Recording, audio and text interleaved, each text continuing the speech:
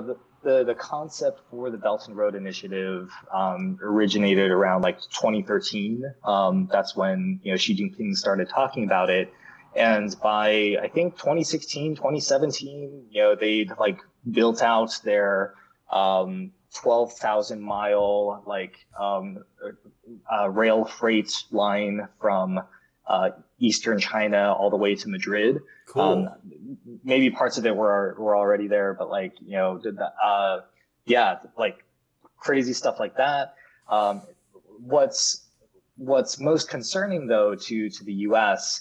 is the layering of additional kind of infrastructure on top of this, physical infrastructure. So at the same time, China has been expanding their 5G networks and just overall like telecommunications infrastructure, cloud computing. Yeah, They've run fiber all across like the eastern coast of Africa over to Europe. I mean, that actually sounds kind of sweet, but I could see how that might be terrifying given some of China's censorship practices.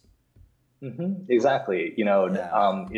How much Actually, of the when I was world in do you high want? school, I ran a proxy for a buddy in Beijing so that he could get around the Great Firewall of China. So, Right? yeah. That and yeah, how 'Cause I don't would like censorship at all. So, it's, how much of the world would you like to be operating under Chinese internet? yeah.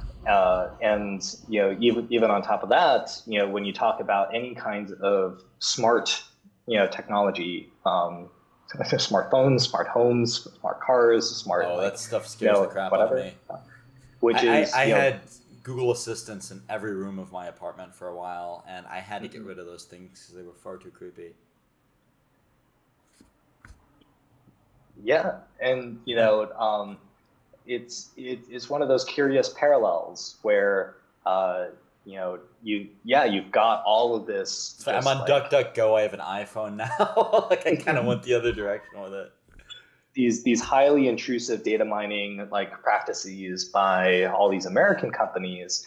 Sure. And then when you see Chinese companies, do essentially the same thing, um, uh, the U.S. gets like really up in Come under arms, like scrutiny. pointing fingers, about things. Yeah. And by the way, I just want to be clear, like I am also terrified of China. I'm not an apologist for any of their actions by any means.